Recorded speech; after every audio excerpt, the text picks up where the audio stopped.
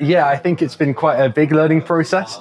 Our challenge was about trying to identify the flows of plastics in postal sector data.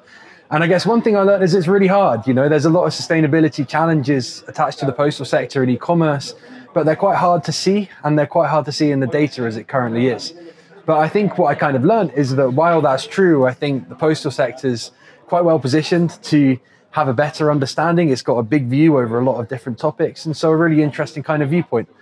I think I also learned a bit about how to try and bring together quite complex teams around these challenges, you know, from starting from quite a difficult sustainability challenge and really bringing some great minds, data analysts, people from the postal sector to try and tackle them.